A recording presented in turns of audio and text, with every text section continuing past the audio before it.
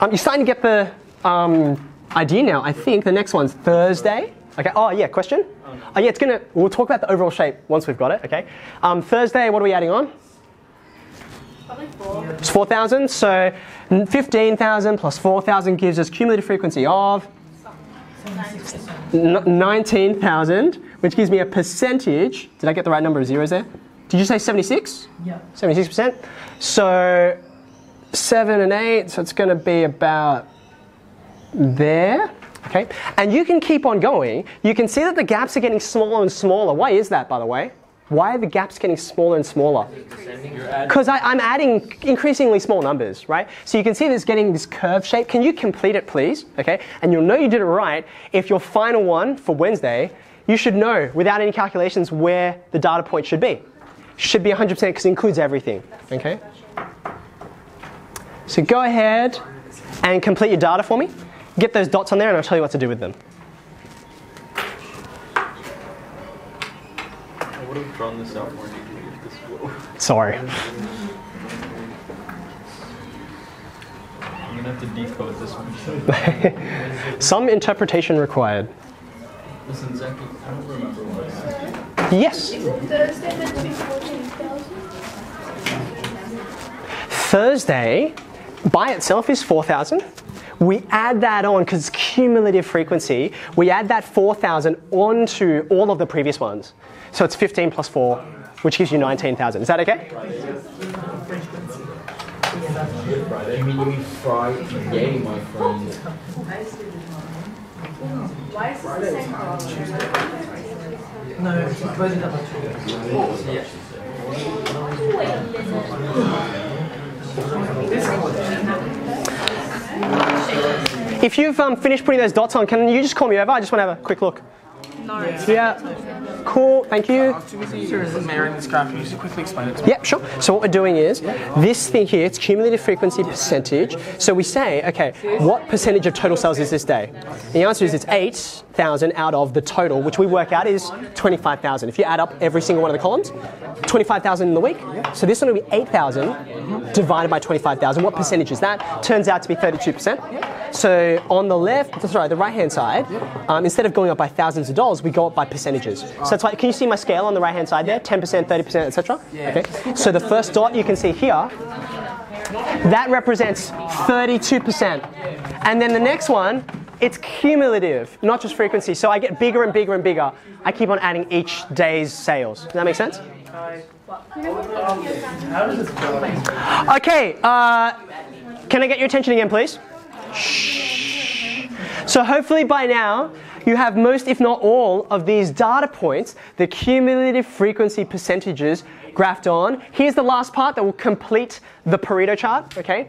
We're going to take these and we're going to join them up into a polygon of sorts, okay? Just straight lines will do. So I'm going to go from Saturday to Sunday, from Sunday to Thursday, Thursday to Tuesday, and you get the idea. You end up at 100%, okay?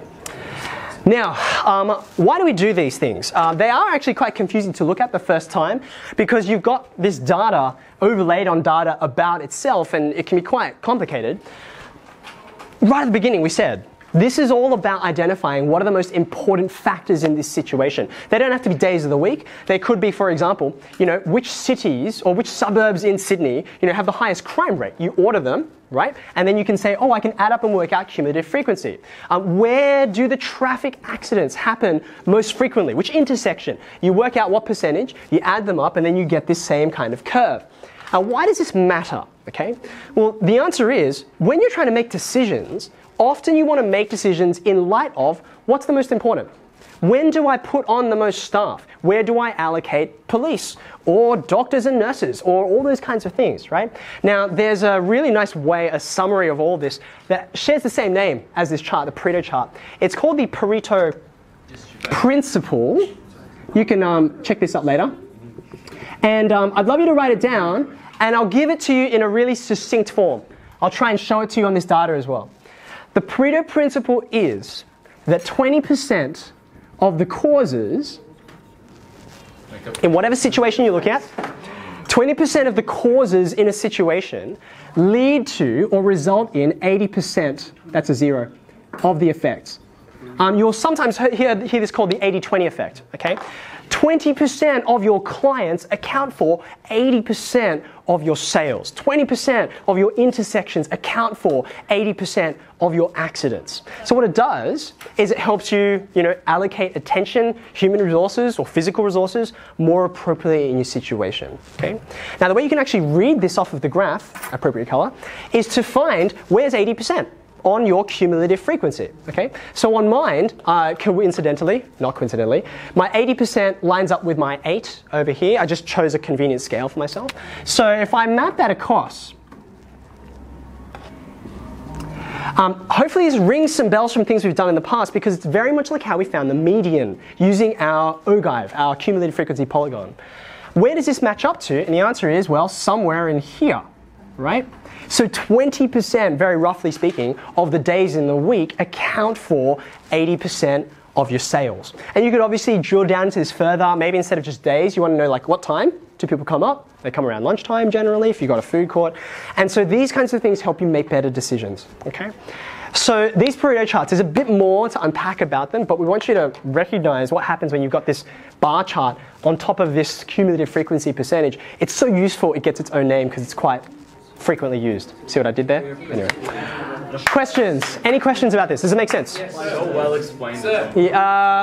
First question from Sarang? Yeah? Can you quickly explain how you do the cumulative frequency again? Yes, absolutely. Okay, this is the crucial part, so I will say it again. I sort of, I did a terrible job. Step 2, stuff happens, okay? So I'll even write it down for you, okay? So, step 1, you place it in order. Do you remember that? Did the bar graph. The second thing we did was we calculated this. Do you remember that? Okay, so we calculated our total frequency.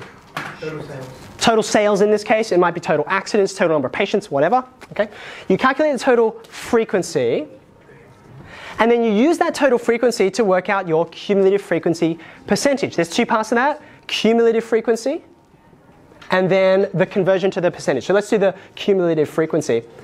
This thing here, right? You're doing it in order. You include that day's sales, patients, frequency, and then you add on whatever all the previous days are as well. So that's why this one includes the 7,000 on Sunday and the 8,000 on Saturday. This one includes the 4,000 on Thursday and everything from the previous days. What am I up to? The 2,000 on Tuesday and all the previous days. That gives you the cumulative frequency. And then the last step, the one you asked about, is take these numbers. What do we divide by, each one?